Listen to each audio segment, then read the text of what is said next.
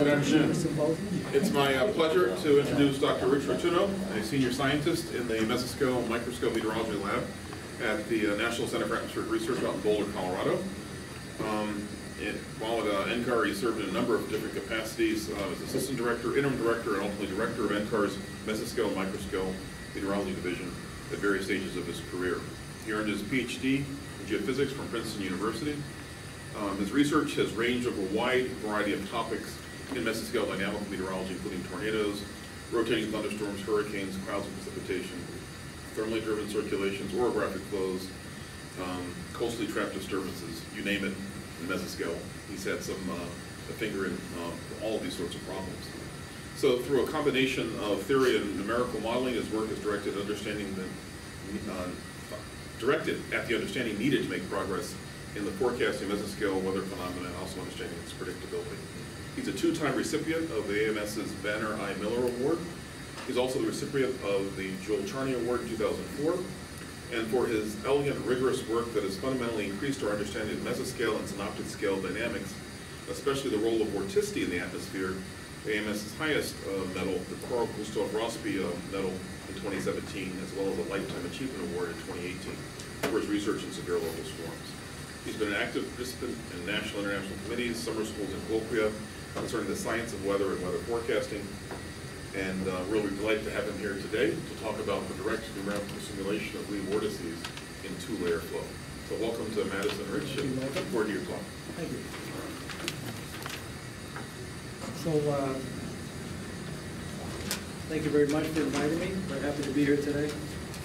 When I saw Michael this morning, it reminded me of the first time I saw him in front of a bunch of paper weather maps at MIT.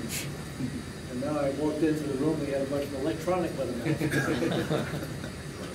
Here's a pointer if you'd like. He's got his own. Oh, you got your, okay. So good. It's good to be here, and I'd like to tell you this story.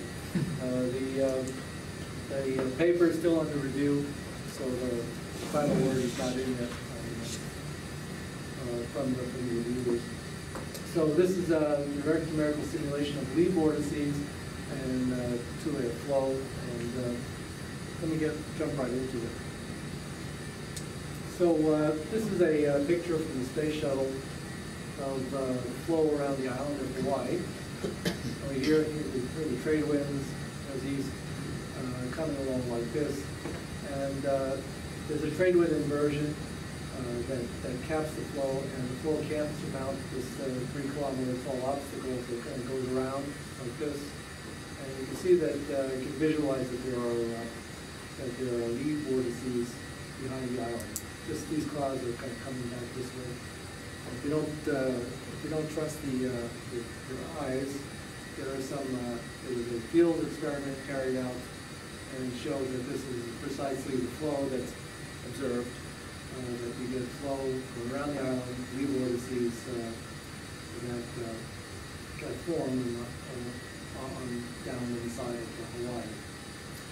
So about 30 years ago, my colleague Peter Smolakevich, he was doing numerical simulations of this flow, and he came to my office one day and said, well, you're supposed to know something about fluid dynamics and vorticity.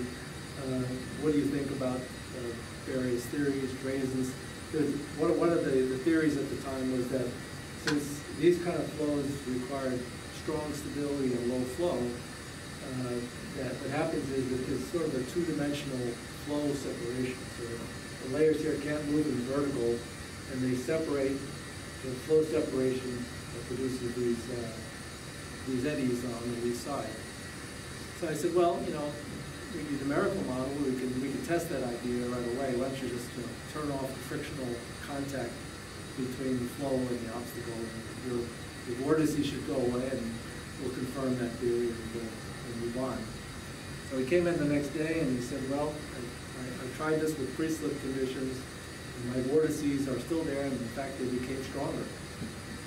So I said to Peter, well, there's two possibilities here. One possibility is that there's a problem with the numerical model, and he bristled and said, no, there's no problem with modeling. And I said, okay, well then the other possibility is that, that there's a mechanism that no one's thought of yet for producing vortices in the absence of frictional contact of the flowing obstacle. And so in thinking about it and doing some analysis, we came up with the following idea. And there is a source of vorticity because it's a stratified flow. And we have a stratified flow, a stably stratified flow. When the flow tries to pass over the obstacle, the isotopes will flow up and then they will flow down. So in passing from the cool to the warm side, we produce baroclinically vorticity horizontally. So that's just part of the gravity. And so if you're down here looking upstream, like here, looking upstream, this little red negative will now be pictured as this vortex line, like that. And if you take the right hand, and if the right hand rule, this vortex line, as the flow passes over the obstacle, and the flow descends just down on the downstream side of the obstacle here. And there's no deflection of the flow in the cross-stream direction. So the flow coming down here acts to tilt. The vorticity will be produced baroclinically, and so it's such that we have this kind of tilting on this side, and that basically explains the vorticity distribution we're seeing in those simulations, in the absence of any kind of frictional contact with the obstacle.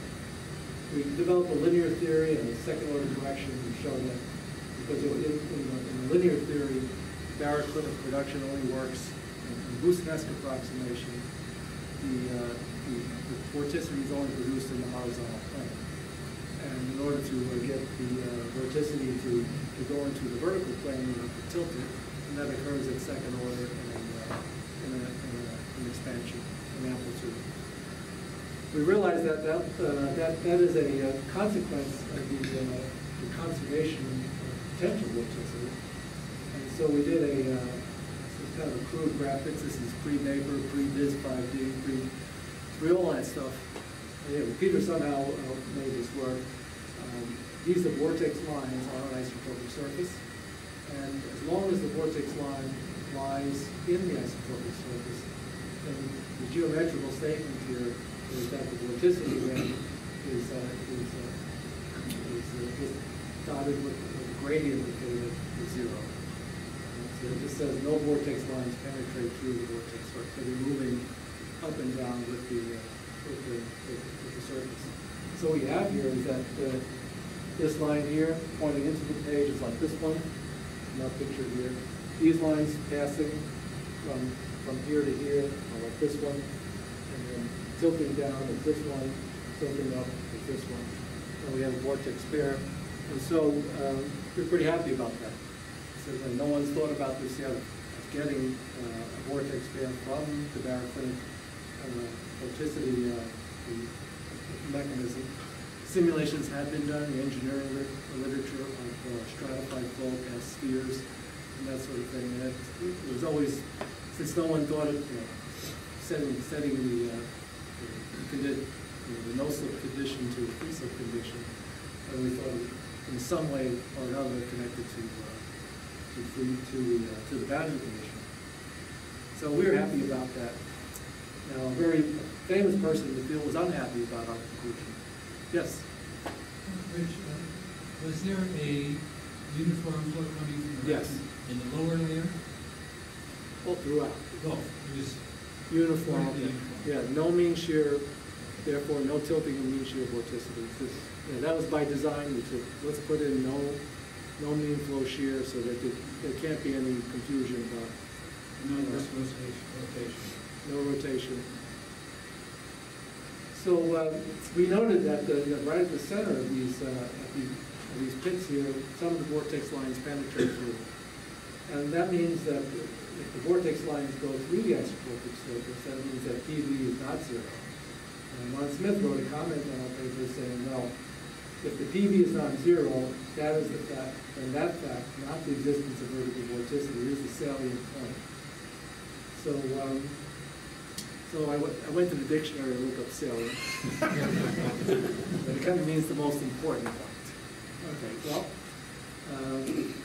but we argued back. We said, well, wait a minute, no one had thought of this mechanism for vorticity production.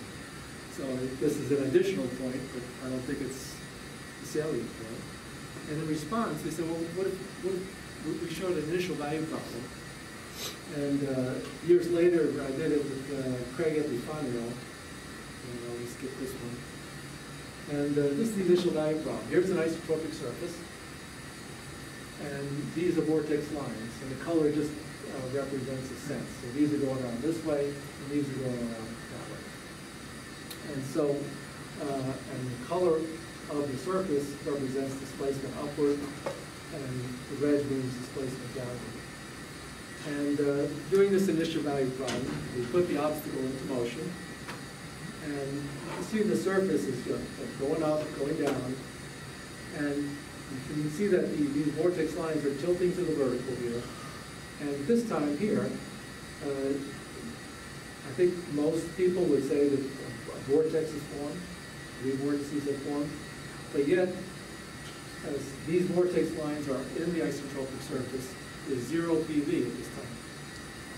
So if PV is so important, how do I get vortices here under conditions of zero potential vorticity? Now, as the flow evolves further, this tongue of potential temperatures, cold air comes around and reconnects. And when it does, it captures the vortex lines, and now you can have a circulation. If you draw a circuit, now you can find a circuit where there's circulation in the isotropic surface. That means that PV has been created. So rather than thinking that PV creates vortices, we argued back to Ron Smith. Said, well, no, it's the vortices that create the PV. It's the vortex motion. It's in the DNA of the Euler equations to produce this kind of motion. But when it gets to this stage here, viscosity reconnects the surface on itself, and that's when you get PV. So yes, in the steady state, there's PV. But it's no more important than I'd say it's less important than the fact that the vorticity was supplied by direct current production of vorticity. So the debate went on. So well, what about this case here? What if we have wave breaking above the obstacle, and you know there's basically friction in here, that may supply force backwards, and that force produces a wake, and that wake produces vorticity, and doesn't necessarily know anything about direct current production. So, and to support that point, Christoph Scher and Ron Smith did some simulations of using shallow water equations over a 3D obstacle, and run in a range where you expect a hydraulic jump to form based on the theory of Houghton and Kasahara. So this black line here indicates a hydraulic jump that forms in the shallow water theory. And the idea basically is as the flow goes through the jump here, it loses Bernoulli head, and flow slows down. And you can show, Christoph Scher has theorem showing the equivalence between the loss of Bernoulli head and the creation of potential vorticity.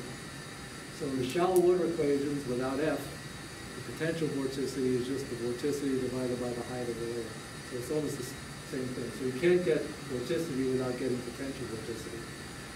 So from the point of view of the shallow water equations, the V vortices and the dissipation go hand in hand with PV creation.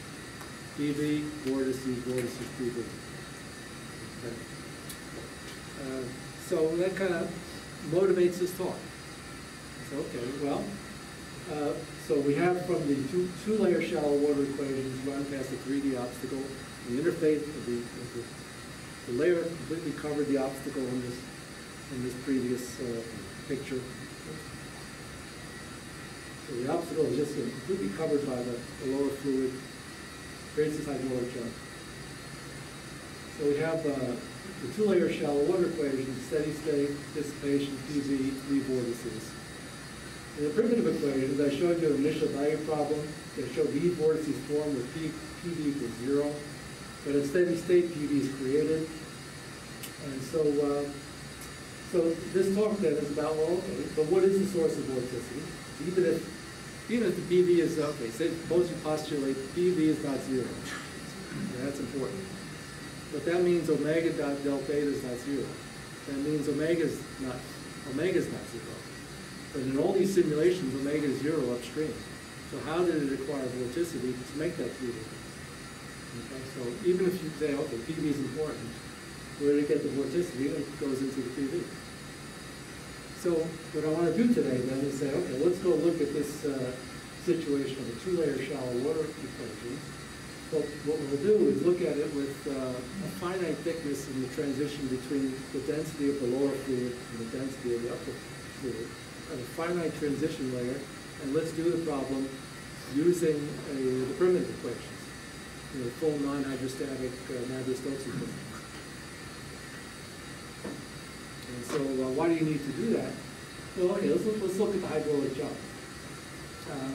In applied math, these solutions like this would be called weak solutions, and they're weak because they're really not solutions anymore. What we do is that if you do a time-dependent problem, this interface starts to become double valued, and once it becomes doubly valued, the shallow water equations fail. And what you do is you fit this discontinuity in here, and you match mass and momentum across it. And when you do that, you can continue the solution everywhere else, except in here you've got a parameterization. So, but what goes on inside of this? Well, you can't know that from the shallow water equations. In the laboratory, this is the hydraulic jump. And it's this rolling motion. Have you ever been river rafting? You come down in here and you say, oh, wait a minute, this flow coming back at me here. So, and there's tons of laboratory data to show you that this is what happens. So if you take a river raft, come in here, you have to row to get out of it. Okay, so basically, the takeaway message from this seminar, I'm going to show it in a bit. The takeaway message is that if you're looking at, say, taking a hike on a nice day and looking down at a submerged rock over here, a flow coming over it, this flow is rolling back and back like this. That rolling motion has ends, and those ends are connected to that rolling motion. So these are the lead vortices that are connected to the rolling motion in here. And so if you want to understand lead vortices, mechanics of lead vortices, just looking at shallow water equations and looking at dissipation from here to here is not going to tell you anything about the mechanics of that rolling motion. And that's a critical feature of understanding the lead vortices. So there's an old saying in our business that you could say it with vectors and you could say it with tensors, but nobody understands, nobody believes you unless you say it with Fortran. So I'm going to say it with Fortran. We did a numerical simulation of this flow. So it's uniform flow with density that increases by 10 degrees Celsius over this layer, about 1 kilometer thickness, with a center here at if I say it, I think that's about 1 kilometer ahead. The mountain is here down below. And so this is basically what we're trying to do here is use the numerical model, the full Navier-Stokes equation, to simulate the case that the shallow water equation is attempting to simulate. The shallow water equation is basically a two-layer fluid with a discontinuity in the density stratification in principle, because you're going from one density here to a lower density here. So in a finite difference model, you smooth that out. Like that. So effectively, this is like 2.5 layers. So there's the layer down below, the layer below, and then the transition layer here.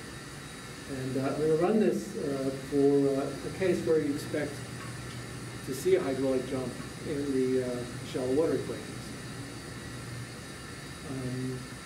So once you set the height of the mountain, the flow speed, the reduced gravity that's due to the change of delta theta across the inversion here, then you can go to the famous diagram by Houghton and Kasahara, the famous paper on shallow water theory.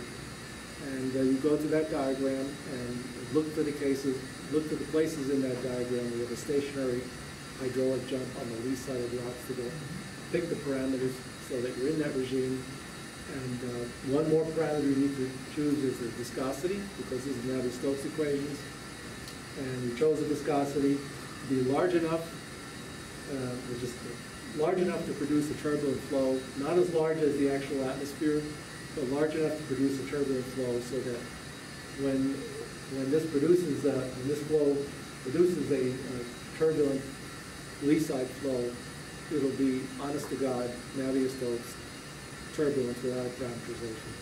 So there'll be no question, should be no questions asked on that account. So let me show you, looking at here, so this is the lowest isentrope visualized with the visualization program at NCARB. Vapor. Vapor. This is the old one. This is vapor. So we're going to look at this isentrope. I'll play it again.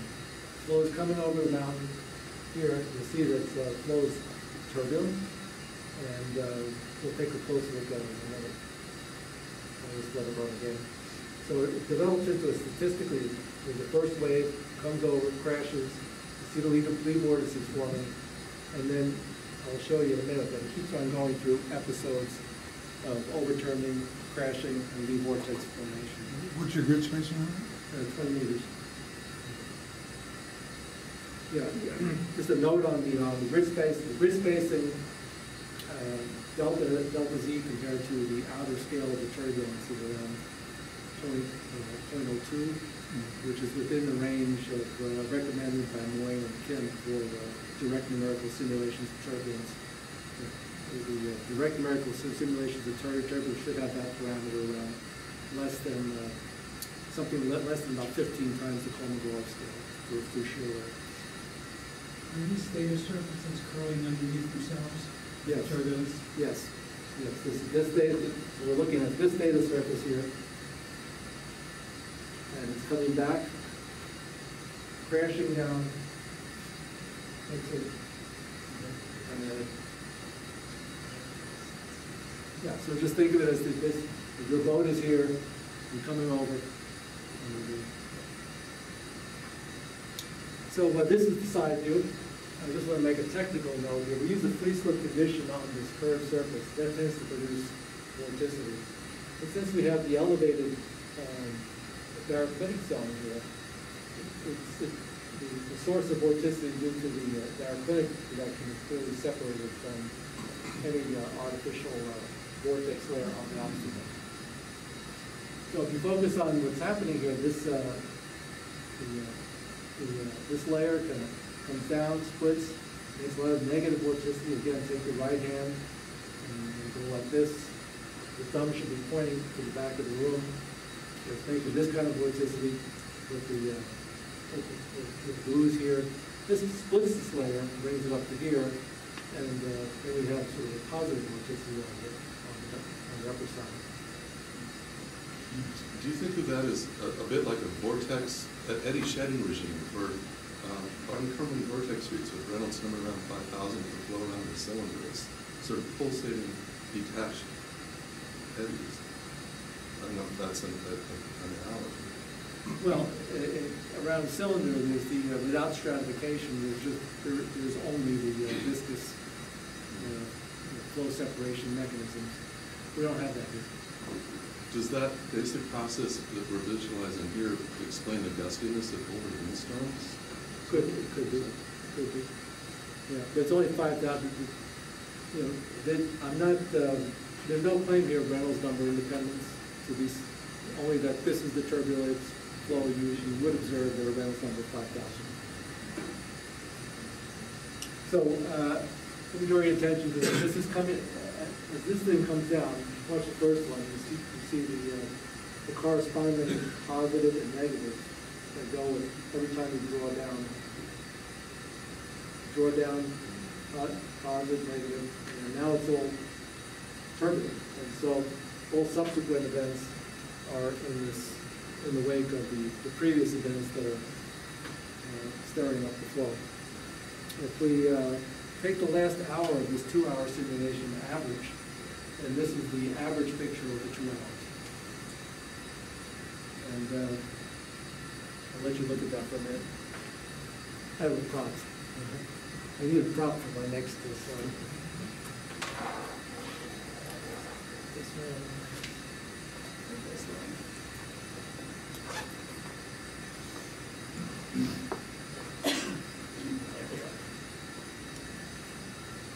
Okay, so in the steady state, let's see, we're taking, we have horizontal vorticity of the negative sorbia coming down, and through this plane, that purple line, we have positive vorticity on the right side, negative on the left. And of course, and we're going to do an analysis in this box of the sources and sinks of positive vorticity. Of course, since there's no Coriolis force, by the circulation theorem, there's no net vorticity, so it wouldn't make sense to do an analysis around the whole thing. So we asked, where does this vorticity come from on this side? And yeah, so let's do the analysis. And to do the analysis, and perhaps the most general way, is to look at the vorticity equation in flux form. In this paper by Haynes and McIntyre, 1987, I recommend it. It's mainly on potential vorticity and about the impermeability. If you've heard about this, the impermeability theorem. A lot of these sort of remarkable properties of potential vorticity are inherited from the vorticity equation. And so this is the vorticity equation in flux form. It's exact. Nothing's neglected. And the property about it I'd like you to focus on is that the vertical flux of vertical vorticity is 0. Identically 0. That just doesn't show up in the flux form. And the reason for that is that, or more generally speaking, the flux of vorticity along that component direction that you're interested in is always 0. And the reason is that if I'm interested in, say, the vertical vorticity, the only way to change the vertical vorticity is by applying horizontal forces. And so it's the curl of those horizontal forces that change the vertical vorticity. And they show up as fluxes when written in this form. Okay. So this is, so you think of these as the curl of the force. This is d by dy of a force in the x direction, or d by dx force in the y direction. It's the curl of the force, and these are the advection terms. This is the viscous term, and the other parts of the advection term go away because they have 0. They don't have any. They have 0 contribution. Anyway, this is exact. So let's use this to analyze our vorticity. And so basically, it all reduces to then, in the time in the time average state, the time tendency term goes to 0. And so what we're looking at here is basically the horizontal fluxes into and out of this box. And so here's the box. We produce in this figure here. This is the box, and these arrows now represent these flux vectors. There's the x flux, there's the x component, and the y component. And so, and the viscous, the direct viscous contribution is small, as it is in any kind of mean flow analysis that you do with turbulence. So you have this. This is basically the product of the average of the products. So I said, okay, well, if there's some direct turbulent contribution, you ought to see a difference between doing this, analyzing the average of the products, or the product of the averages. And what you see is hardly any difference. And I'll just toggle back and forth. So it means, at least in the vertical vorticity equation, the direct contributions to turbulence are negative.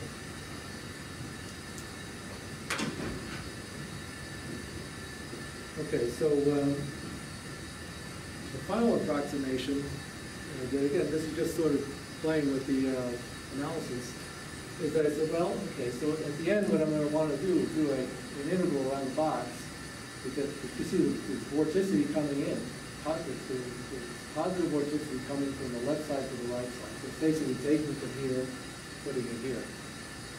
So it's one of these problems where you have a non-advective flux that kind of digs a hole of positive vertical vorticity here and makes a mountain over here. So I'm interested in this term here coming through this boundary. V bars probably small through symmetry. There's no mean flow in the north-south direction here. So and then going out back here, W kind of settles down into very small. So I just let's do the analysis then, looking at the second approximation, and that's just keeping those terms. So you have the flux out this way. That's this one. And this term here is the important one. That's what's bringing the vorticity in. But it's not an advective flux. It's minus W8. That is the term that makes this this flux that comes from the left to the right side. So where does that come from? Why is that going from here to here? Well, we'll get to that in the next slide. But this is basically, if we integrate around the block, this box, we see that the flux of the vorticity, the positive vorticity that's in the box going out, basically has its origin in this term. So it's W times the span-wise vorticity. And we know that the flow coming down through here is W is negative, and you see it descending, and 8 is negative. So we know that term is a positive number. So this tells us that the flow, this equation here has positive vorticity in the box, that's flowing out of the box, because of this term here. We're saying W is negative, 8 is negative. Now, as you saw from the little visualization, the flow is essentially laminar by the time it reaches this point. So you could follow a parcel down like this, and the span-wise vorticity equation reduces to this, there's no turbulence, and V bar is 0 on the axis. And so integrating along the trajectory shows that the source of vorticity is basically the baroclinic term. So the very basic source of vorticity is baroclinity, and it's negative, as you'd expect. And since it's sinking, this W times A is a positive number. W is negative, 8 is negative. That's a positive number. That's the source of the vertical vorticity that's in the box. So we have a turbulent flow. I haven't mentioned anything about PV yet, but this is the source. Baroclinic generation is the source of the vertical vorticity in this turbulent flow. So where does the turbulence come in then? Because we know it's turbulent, we saw it. Well, from this point forward, we have turbulence. And so when you do the analysis of the span-wise vorticity, basically the eta equation from this point forward is a turbulent flow. And basically, you have something like that. So the Reynolds stresses come in to modify eta. So basically, what the interpretation here is that if this was just a linear wave, then you did this analysis through a linear wave, then you would take out as much vorticity as you put in. This interval would go to 0 in a linear wave. But since you have turbulence, you basically have a transport through this line, but you don't have a recovery that cancels it out right here. So you need the turbulence, and I think that's what the PV analysis is picking up on. So summarize, the continuous fluid version of the shallow water equation of hydraulic jump is basically this, is characterized by this backward breaking wave with Microscale produced standardized vorticity. That's what the blue is here. And so the vorticity up to this point here is given by simply the integral of following a partial down slope here, and you have negative vorticity. And since W is negative and A is negative, this flux of standardized vorticity brings vorticity from one side to the next side here. Now the fact, and so this picture is not so bad. Basically, it's the integrated version of, you can have a lot of turbulence in here, but at the end of the day, it really cares about is this vorticity that was produced paraclinically descending and having a limited standardized extent. But to have it vorticity extending downstream, that's where the role of turbulent diffusion is. It allows this integral here to not be canceled for the ascending flow coming out. So that's the role of turbulence. So I'm not, this basically is a this is basically it. I have a couple of epilogue things. One epilogue is, well, what is the role of PV? And so what I did here is I thought, okay, let's do the analysis of the time average omega bar, or time average beta bar. And the PV equation has this flux term, and the flux from left to right. It basically inherits this from the vorticity equation, this flux from left to right. So if you write the term for the flux of potential vorticity, you see you can break this into a frictional term and a heating term. And so I analyzed this JY term. This is negative, as you expect from this. And if you look at the frictional term and the Q term, you see that the term due to the heating is perhaps the best describes this kind of tongue of PV that slips through this level.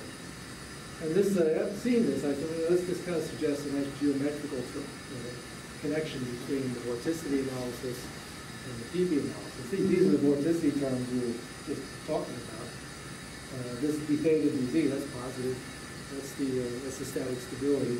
So basically, the terms are very much given by the signs of UW-AOS, the vorticity terms, and the static stability, which is positive.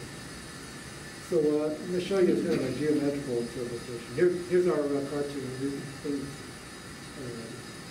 swirling back on itself. And so what I'm going to do now is analyze the time average of this surface together with the vortex lines in the steady state. I'm going to show, direct your attention to, say, this one first. So this is kind of looking in from downstream, downward on it. This is the turbulent flow. It's kind of curling over these two vortex lines. Now the vortex lines are color-coded such that a change in color, the blue is kind of cold and the green is warm. So on a vortex line down here, this is another view of the same. You see going through the surface, that's what PV is created through here. This one here essentially conserves its theta. So it means theta is not varying on a vortex line. So that means PV is 0 on that line. But the ones in the vortex line right next to it, that's coming up and over. And this one, this vortex line is basically being going from cold to warm. PV is created here. PV, this means that there's PV because the temperature is varying along, theta is varying along the vortex line. On one side on this side and on the other side here. You see that there. And so the thing that you say, well, where does this come from? If we look at the sort of the genesis, the first time before the wave breaks, you can see all these features. This is the vortex line hugging the isotope. There's the blue one hugging the isotope. And this loop over here has zero PV, because it's trying to hug this, the isotope. So I think it's kind of like a lion jumping through a loop here. This tongue of data is about to come and capture these vortex lines, and in so doing, mixes in such a way as to produce these gradients of potential temperature on a vortex line. So this is sort of the geometrical interpretation of the PV dipole that forms in these flows. And the shallow water theory, another epilogue here, is that you look at this, and shallow water theory, in the case of the water, you have like almost zero density here, and so where's baryclinic production? What's the baryclinic production term in these equations? And you don't see it directly in here. But I think we all know that it's kind of it's in the surface, right? Because it's cool here and warm here, or high density here, low density here. You don't directly see it. And most people will buy that, oh yeah, well, if you have these two fluids, low theta, high theta, low theta, you will get baryclinic production. But the sticking point for a lot of folks is the actual shallow water, when you go from high density to zero density, almost a factor of 1,000. And so, but the answer is still the same. Most of us learn waterway theory with, say, it's irrotational, and you have some good boundary conditions here on pressure and displacement. Use Bernoulli's equation, and then you can solve the equations. But another way to look at this, I think more useful when you start thinking about wave breaking, is to think about the free surface as a vortex sheet. So this group here, Baker, Muir, and Ozak, in 2 published a technique. There's an example here showing a finite amplitude wave about to break, where you take the vorticity distribution, the delta function, in the surface of vorticity, and you invert it. You get the flow modifications, and then you vect and invert, and vect and invert, and vect and invert using the Biot-Savart law, vector invert. And they carried it to this point, and I took out my Sharpie, and I continued their calculation. Here, I think this is what it would have done. Had the forecast run longer. Look at Trump. But imagine, if you have this positive vorticity all around, and here, we'll just reconnect, draw a circuit from here, and now I'll see circulation. Where if I take any circuit within here, there's no circulation. Vorticity is 0. But as soon as I take this positive vorticity around, then I take a circuit anywhere else, the surrounding all positive vorticity. That's where the circulation is coming from. It shows that there's vorticity in the free surface, and otherwise, if that's not true, how do you explain this? Right? This guy, I'm sure that when this water touches this water, if I take the circuit through here, I'm going to get a non-zero circulation. Where did it come from if not the free surface? And you'll believe that. That's this guy. This is I found this in the Journal of Dam Safety. So there is a Journal of Dam Safety, and that's one of the things I worry about. Is designing dams that they call this a drowning machine. You get stuck in here. It's counterintuitive, but to get out, you got to go down. Anyway, that's all I have.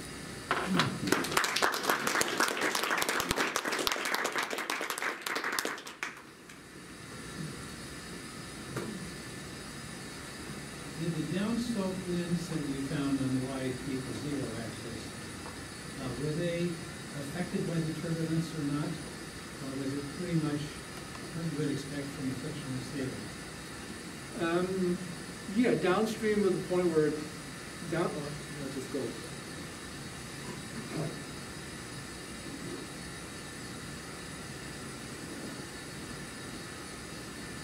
Yeah, downstream of this point, downstream of that point, it's turbulent flow.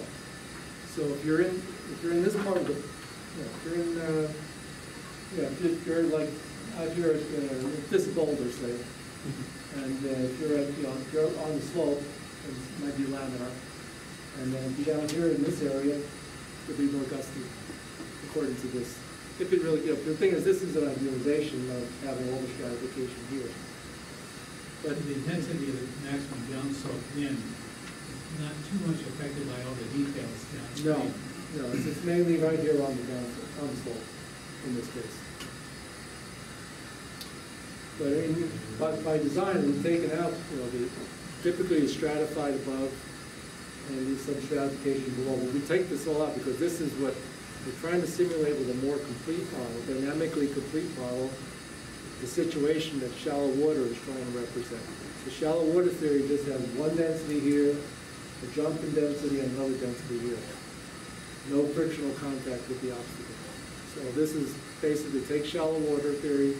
It's a situation that is trying to simulate, and now spread out the jump, give it a finite thickness, and now using Navier-Stokes equations, you see what the complete solution looks like. So the hydraulic jump is really turbulent. Yes. You started out at the beginning showing a satellite image. There was a lee vortice. Those are almost the equilibrium kind of solution. So what's the link between your time average kind of underlying vortice and the turbulence? That's a really good question. I probably should have given you another example from reality. In that case, this surface here intersects the obstacle. Oh, because it's not going over the obstacle. Right, okay. And that's a much more complicated situation from shallow water. They form little hydraulic jumps on the edges. Okay. In fact, let me just... Have you tried to simulate that Yes. with the PE? And Yes, let me show you. okay. That's basically. So basically, that's this situation. You'll have to drag it onto the other monitor because I unmirrored them.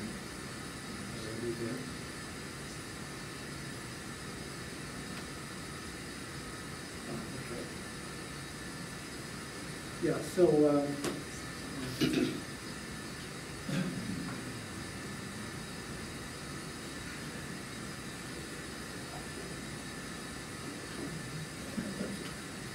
I'm going the wrong way. Sorry. Yeah, okay.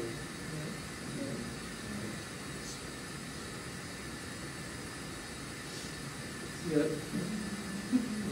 Yeah. Right, so basically this isentropic surface is forming, the obstacle cuts through it.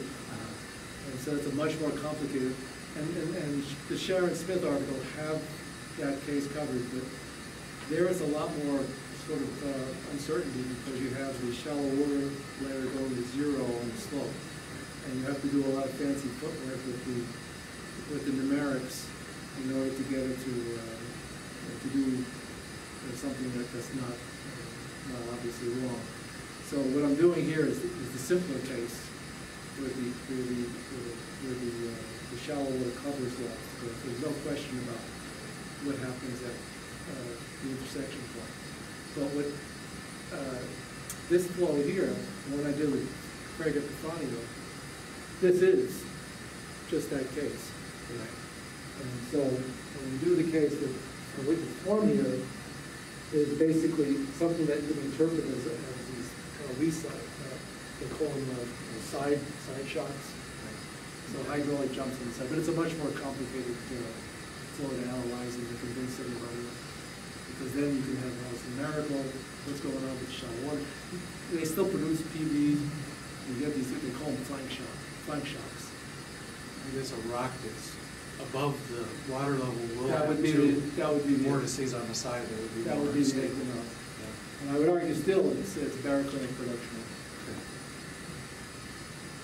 So What's the role of a mountain wave now? You know, the regular deep mountain wave. I'm assuming it's kind of like the old Clark paper where the deep mountain wave establishes this ducting down low levels. Yeah, I think this, when you have the shallow water theory, I mean, there's no possibility of wave propagation alone because the density, theta is constant, so it's already trapped. But in the case of, say, a boulder windstorm, is it usually a two-step process where you establish the duct first and then? I think that's the case. I remember at the forecast systems lab, there was a chart, decision tree, and the decision tree always has something to do with reflecting, keeping wave energy down. I've always been a little confused over whether you have to have this duct in the synoptic scale or the duct is formed by the mountain wave breaking along. I think there's you could have either one. Okay. I think there's that Dale Duran's article and another look at downslope windstorms back in 1987 or so. He did a number of cases where you could, where depending on how you distribute how the score parameter works out, you can get enough ducting to. But in the recent Santa Ana waves that we just had, that was a one-step process as far as I can see, from the boundary layer being just higher than the mountains. Yeah, right. Yeah, but the answer to your question is that there's at least from the modeling world, seems to be both ways. It seems to be the critical step is somehow keeping the energy down. Mm-hmm. Having something either the wave breaking that Clark and Peltier identified as something to keep energy from propagating upward, or cleverly arranged, precisely arranged layers that keep the energy from propagating up. Because basically what happens in something like this, the only place the energy travels in something like this is horizontally. So you get to a point, if you do a time-dependent problem, you see that the wave starts steepening, and then tries to come back, and then even before it gets double valued, the theory is broken down, because the theory, shallow water theory, assumes that the horizontal scale is much bigger than the vertical scale of the motion. And once you get to a steep surface, it's no longer valued. So even before it becomes double valued, and it's obviously out the window, breaks down. Yeah, so this is a parameterization.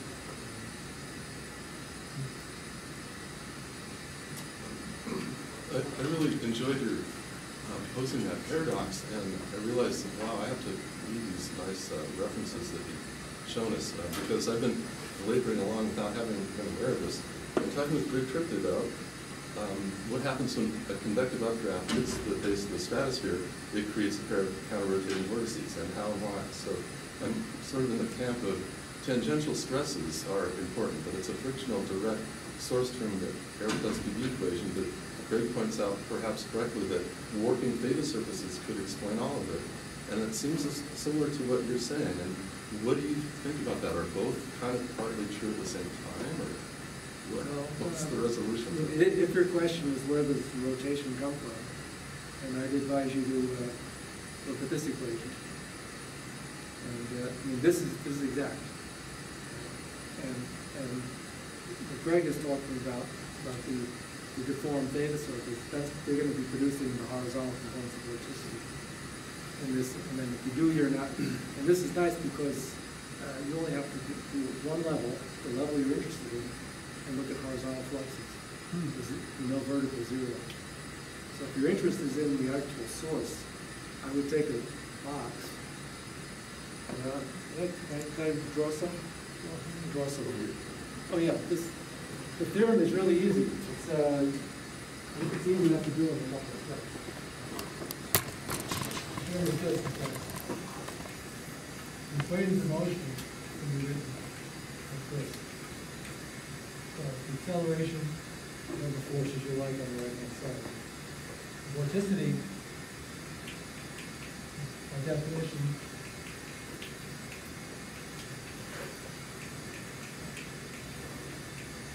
is that.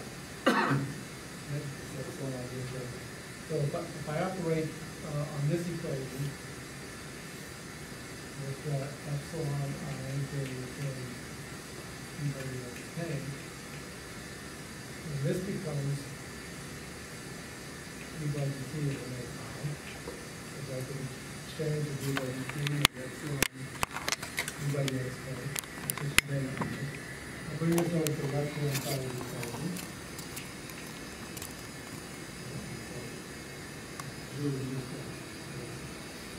Minus epsilon I greater than d by dx J k.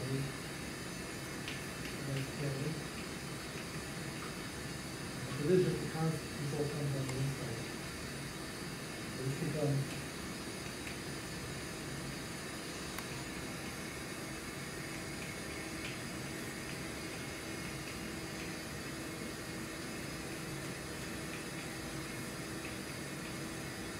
this is the vorticity flux tensor like that, and the property of that I referred to before is that V and I is 0. So you contract indices here. There's no contribution to the component that you're interested in. If you're interested in the I component, and you write out fluxes, there's no contribution to the I component because of this property of the vorticity flux. So it's just a property of basically taking the curl of the equations of motion. And if you put it in a flux form, that's what you get. And so if you want to track down sources, let's start with this equation. And yeah, don't try to do this in, I read this is in the Haynes and McIntyre paper. But don't try to do this without using Cartesian tensors because it becomes much more complicated. Any other questions for our speaker? Well, let's thank Rich again for a wonderful talk.